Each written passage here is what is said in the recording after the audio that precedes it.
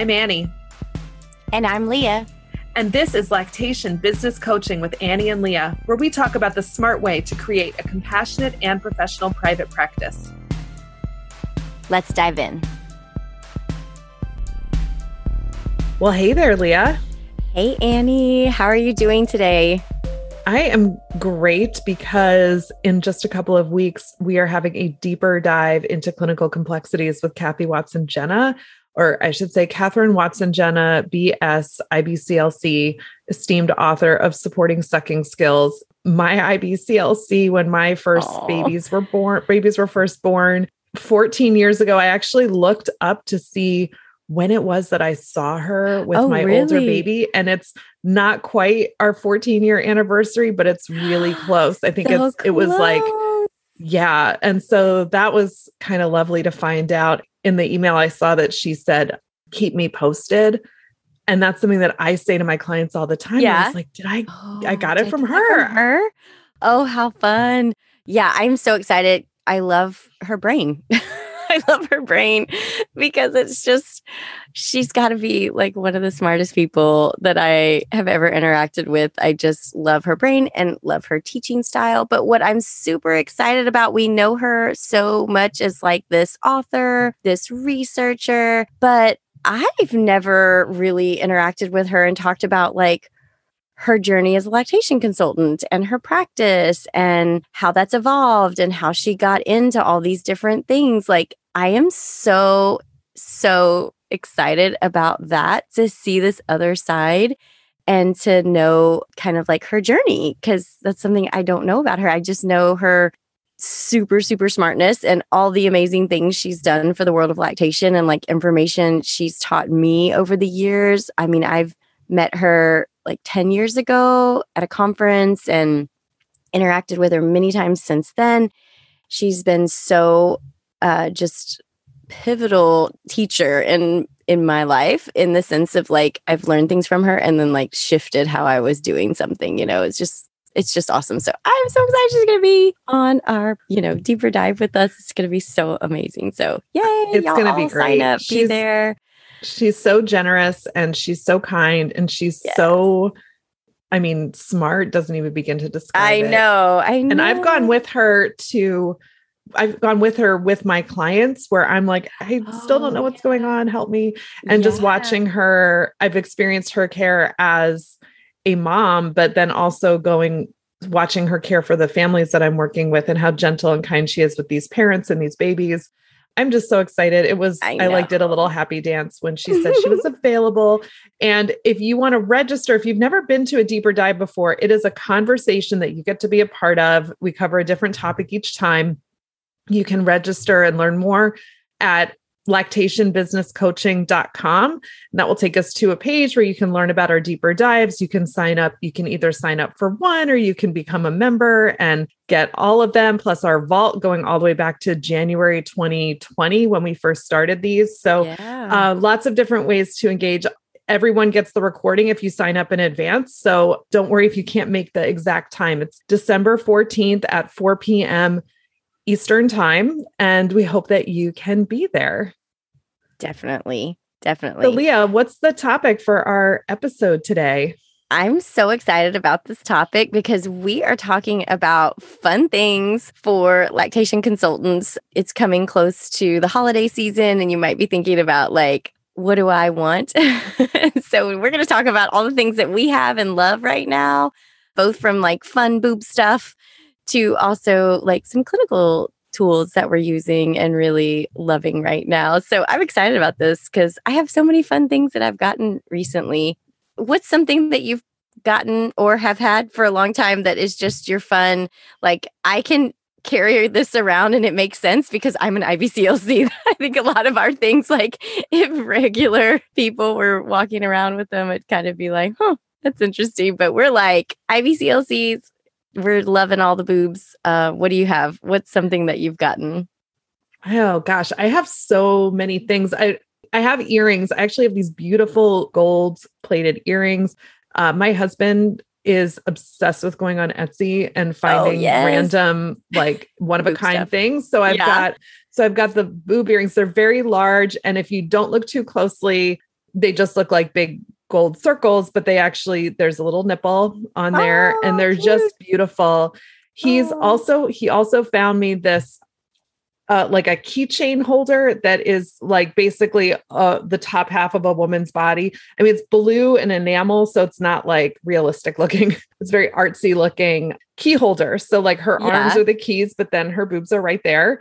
The best thing he found, which I don't carry around because it would get destroyed and it's too beautiful to get destroyed, but an artist, and I'll have to find out for the show notes who the artist was that made these, because it was not meant to be like an actual useful thing, but more like a conceptual piece this artist came up with. It is a giant umbrella.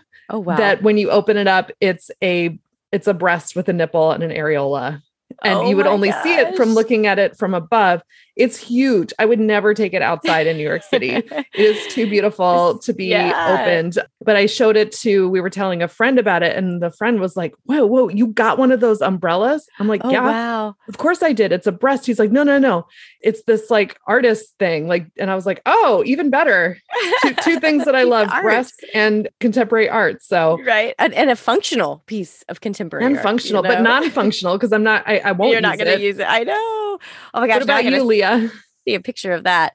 Fun stuff I have that I really like. I have these fun boob socks, and they're so kind of like over the top because the nipples on them are like bright red. And so when I wear them, it's so funny. The dads are the ones oftentimes that will notice them first. And then like eventually they'll be staring at my feet for so long. I'm like, yes, they're boobs.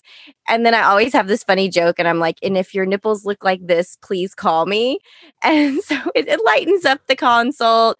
And because I take my shoes off at everybody's house, it works out well because I'm like walking around. And so it's always been like a fun little like conversation starter and like lighten the mood. And like I love those socks. I wear them. I have like 4 or 5 pair. I wear them almost every day and they're fun. And then I also just recently on Etsy, Etsy's such a fun place to go and dive deep into all the things that you can purchase lactation wise. But my intern had this really cute like hair scrunchie. And I was like, oh my gosh, that's such a cute hair scrunchie. I've never seen one. It's thicker than normal ones, And I was like, where'd you get that? She said, Etsy. So I like totally went on and got it. And the really nice thing about this is I have never been able to like achieve the cute messy bun. And this is the only like thing that I can put around my hair that it's like, oh, actually that's okay. Cause my hair just like is so straight. It like flies out of the messy bun. Like I will not be restrained. And so this one is like really awesome. So it's like been very functional. I actually wear it.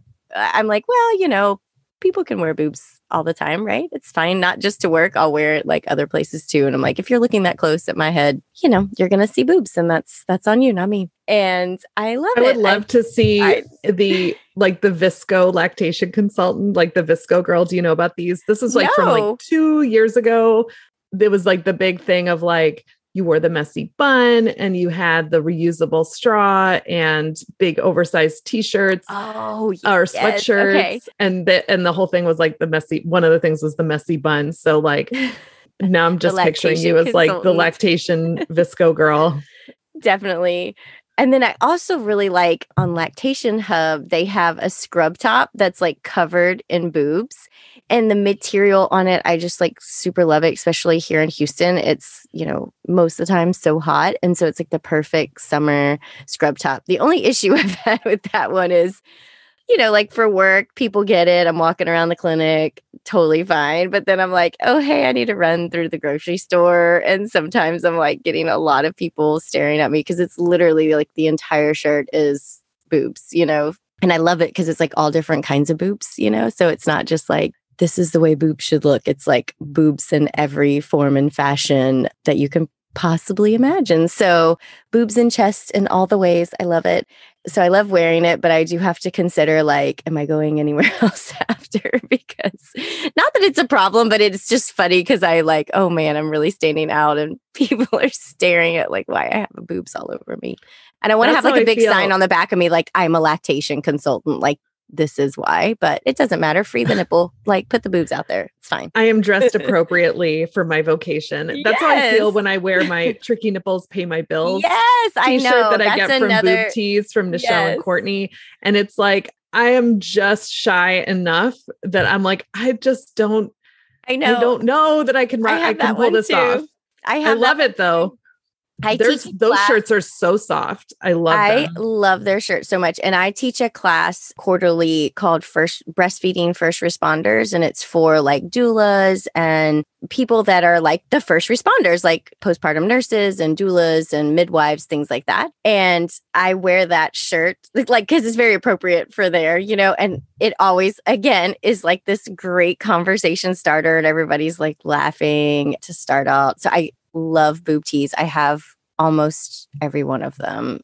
I have the Texas one, and I have that one, and I have the Love in Every Drop.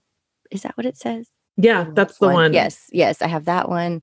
I have so many of those. I have like totally bought every single one that they have, I think. It's like I have so many of them, but yet I still don't have enough. And I know, because I really need to like actually go back because some of them are, I'm like, I picked certain colors and now I'm like, oh, I should have gotten different colors. I had one that I got it in pink and I really liked the pink in the picture. And then I was like, I think I might just not be able to pull off this pink outside the house, but I want this to be an outside the house shirt. So then I'm like, oh, I know what I'll do. I'm going to cut the neckline out like it's 1987. Yes. And that was a terrible idea. Oh, no, I should not have made my own styling decisions around this shirt. So I need to rebuy that shirt, but I think I might go for a different color. Or maybe I will say, you know what? Who cares if anybody, including me, thinks I can pull off pink? If I want to pull off pink, I'll wear pink. 100%. I love, my business colors are purple. And so I love that almost all their shirts I can get in purple, so almost all of them are purple mine, and I have a couple of gray ones too, and they actually work really well. Like I can wear them with my scrub pants and kind of like mix in the mix of what I wear to work every day. It's kind of fun to mix it up sometimes. I love all the boob stuff. It's so fun, and it's just makes it fun to have these statements that we can put out there and promote our profession day in and day out. Even if we get some crazy looks, it's totally fine. I love it. And there are other shirts that I've seen out there that I like too. I mean, I'm a boob tee loyalist, but I have the Lactation Consultants for Black Lives Matter t-shirt. And I once really bumped into my friend in the neighborhood who's a midwife, and I was wearing that shirt, and I was at the farmer's market, of course, as you would be, wearing that shirt. And she walked up to me. She's like, I almost wore my Midwives for Black Lives Matter shirt today. I have it in the same color. And I was like, that would have been like, you would have to take a picture. You would have to take a picture. Take a picture at that moment. So on brand for the two of us. And I do like that shirt too. But and I need to see more. I don't wear t-shirts enough because I think like I just had some thing about like, do t-shirts look good on me? I don't know. I don't know what my hang up was about t-shirts. But so now that I'm wearing scrubs for work, and I have been wearing the scrub tops because I got them embroidered with my name and my practice name on them. But I also like the idea of dressing it down with a t-shirt. Yeah, I mix it up. Too. Like some days I just want to have a statement shirt. So I'll wear one of my boob tees with my scrub pants. And I think they can look pretty sharp. Like sometimes I'll even like tuck it in. Sometimes I'll leave it out. It looks less professional, maybe more casual. But then you can tuck it in. You can make it look really sharp. It looks just as cute as your nice shirt. Yeah, totally. Do that. Okay, I'm going to do it. And I've also never tucked a shirt in a day in my life. So, oh, really? Yeah. Embrace the shirt tucking. It's like the thing now, right? It is. Like I don't know. Like people are even tucking sweaters in. I was like, what is this? I had no idea. I'm so not in the fashion space. I'm like, I have no idea what's going on in the fashion world. I just wear what's mostly just what's comfortable is my fashion sense. And I have come around to the whole scrubs thing. I was an anti-scrub. I remember when you were I was kind of vocally anti-scrub. And now I'm like, where have you been all my life? I just love it so much for like not having to think about what I'm going to wear. Yes. I just and pockets. Yes. And so many pockets. I'll wear them once I'm home just to be able to carry stuff up and down the stairs more and have my phone in a comfortable place. Like 100%. I need And that's a great gift home idea scrubs. because they can get expensive and They are, and nice ones too, ones that like are going to last. yeah. One brand I tried, I really liked. And then I realized like the sizing just wasn't quite right for me. So I switched to another one that had some stretch. And now I'm like, okay, these are my scrubs and I want know. more. They're so And good.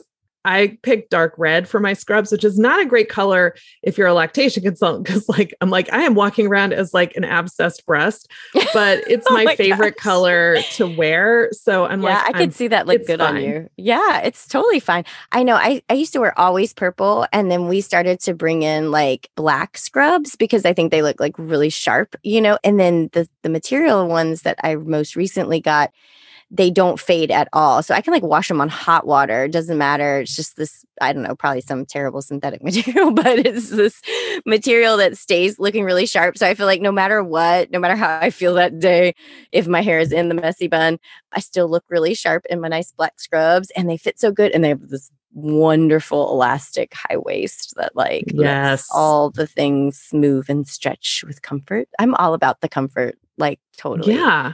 So Why not? Yeah. We've gotten through all the like fun stuff, I think, because we also wanted to talk about like some clinical tools that we've recently, or maybe not recently, have been utilizing. So is there anything from a clinical side that, that maybe you've used more recently? Yeah. I mean, I had a birthday a few weeks ago, and from when we recorded this episode, and I bought myself a birthday present. I bought myself a second monitor for my laptop. So I went on the Wirecutter, like right before my birthday. They're a blog for the New York Times that just basically reviews everything. And at this point, I'm like, I just like do what they say I should do.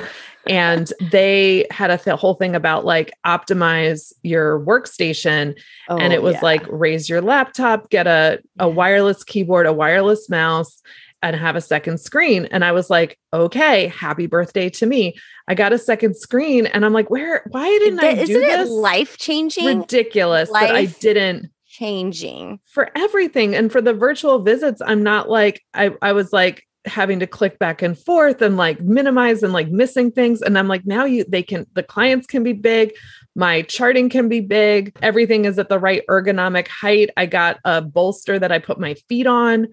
That was a present that I made my business buy me for my birthday because it does make my day-to-day life better. Much better. Yes. Yeah. If you haven't taken the plunge, I think I just didn't realize I could have a second screen. Oh my gosh. With my laptop. So awesome. Yes. You know what I like it for? I've recently also gotten a second screen, like a humongous one. We just got so lucky. We just got our hands on a used one somebody was getting rid of. And I was like, yes, I'll take it. And what I'm loving for this is kind of silly, but like I have just a Mac, like a pretty small MacBook Air. So my screen has always been tiny. So every time I look at like my insurance claims spreadsheet, it's like I'm scrolling, and then over and then back and then down. And boom, the first time I saw it on this screen, I feel like it was one of those moments where like, the sun broke through the clouds and like people started singing around me because I was like, you can see everything in one view. Like this is the most amazing thing, which is like, I'm a very, very visual person. So to have that, like my mind just got blown and I was like, I understand so much now. Whereas before I was like, I do not know what's going on this stupid thing. I get so frustrated with it. I'm like, I don't know what these colors are. I don't know what any of these things mean. And then when it was all in front of me, I was like, this is so amazing. I love it so much. I have been on a hunt for like, so this is kind of clinical, like this whole, we're wearing masks. We need to wear masks. Like, how can I make this mask situation better? Because I totally recognized that my interaction with babies just feels different in a mask, right? Because before I could really coax smiles out of them and really feel like I was getting some connection as before I'm like examining them, right? Like, so that was always a big thing for me. I wanted to make a little connection with these little nuggets before I'm looking around their mouth or assessing them, right? And I was feeling like there was a little bit of a limitation with the masks. And so I, was racking my brain. What could I do? What could I do? And I was like, you know what? Babies love contrasting colors. I'm like, and now, 6 months after the pandemic started, like every company that has ever made masks is like, I can make you a mask in any way, shape, or form, right? Like we've got all these like fun masks now. So I was like, I think that there could be a mask out there that maybe would be fun for a newborn or even an older baby to look at, like with contrasting colors. So I sat on Amazon and went down the wormhole of Amazon, and I just put in printed masks. And oh my gosh, I found some so cute masks. And the result was the babies freaking love them. Like smiles, like love it. There's one particular one that I'm like, it only comes in a set with all these other colors. So I hate that because I only get like, I think 15 of them or something like that. So it always makes me so sad because then I have like 60 other masks and these 15 ones that have this like bright bird on the front of them. I mean, they're beautiful, like artwork. And the babies just love them. They're so engaged with me. Their eyes are on me the whole time. They're excited to interact with me because I'm at least a bit more interesting than just eyeballs, and glasses. And so it's really fun. I've just discovered it maybe over the last month. And I cannot tell you, I mean, if you are a lactation consultant, go out there. I mean, there's so many different prints. That was so funny. If you're a lactation consultant, duh, you're listening to our podcast. But if you're interacting with babies, duh, you're going to be doing that too. But you could find stuff that might be something that also is fun for you. There's like all kinds of different prints now that I've found them. Like just try to find things that are contrasting because that's what the little babies just love to look at, So go have fun with that. That's been like the best clinical find I've had in the last couple months here. It's been really, really helped my practice so much. So it seems so small. That's a good one. A big difference. You mentioned those. It might have been in like one of the groups. It was. I think I said it in a group recently. Yeah. And I was like immediately went to buy them because I love babies so much. And it does make me sad when they're just like not interested in me. And I, like you, I was like, I'm good with babies. I know. And nobody works so hard. Yeah. So I'm definitely going to switch to those. Cause also, it's just fun too. Like, why not? We got to do it. And yeah, I just put them over my N95s. I still wear a KN95 for every visit and I wear those. I guess the other thing with that is I found these KN95s. They're the goofiest looking things that you can ever imagine. Cause they're like the duckbill ones. But they're the only ones for my face that seal like really, really good. But after trying, I can't even tell you how many that I have wasted. They have like these like really soft straps on them. It's really interesting, like go behind your head. So I guess they're like an N95, but these straps that go behind your head are not elastic bands. And that has been also life-changing. So I'll have to see if I can find that link to those because it took me so long to find them, like something that's comfortable. Because I've tried everything to just be comfortable. And especially like when I'm in the clinic, I might be wearing it and not get to take it off my face for, 8 hours at all. And so I'm like, my face was just like stripes across it for several hours after I took it off. And so these are the only ones that like seal and fit really good, but also don't leave like horrific marks on my face because they're too tight or pulling on my ears or all the things. You know how it goes with these masks. It's like finding the right one out there is so hard. Have you found anything else like clinical wise that you're really liking? I always ask for books every year for my birthday and for Christmas. People ask there's always a new book that I want to read from like either our, lactation or another discipline or, something about like neuroscience so I maintain a wish list of books, fiction books and nonfiction books over at my favorite local bookshop, astoriabookshop.com, so that I can support them. The books are more expensive if you buy them through the local bookshop. And that's the whole point. Is to keep those local bookshops going. Yeah. So a book is always great. I end up with like so many great books because everybody who loves me knows that I love to read. And so they buy me books. And so I had my intern came over for a in-person clinical training day just at my house. We called it that, but it was like she came to my house and I showed her how to do test weights on my scale. We walked through some oral assessment stuff on my puppet and just talked through a lot of things. And I brought out my books and I'm like, you can borrow as many of these as you want. And she's like, I think I can handle 2 of these right now. I'm like, come back for more. The library is always open. If you want, Beyond the Sea Squirt or there's the book about breath. I think I have I buy everything. Like if it's even tangentially related to the work we do, I want to own it and I want to read it and I want somebody else to buy it for me. Yeah. I love the Jaws book. There's the breath book is so good. I love those that help us see how impactful the work that we do is. It's you can kind of see if this growth and development starts properly with good oral function, then, this is how we're impacting it long term. But those 2 books are crazy life-changing. I will say my last fun clinical find, I have to give credit to my colleague that works with me, Heather. She's so amazing. And she's also an amazing boob finder. So that's what I call her. I'm like, you're the boob finder.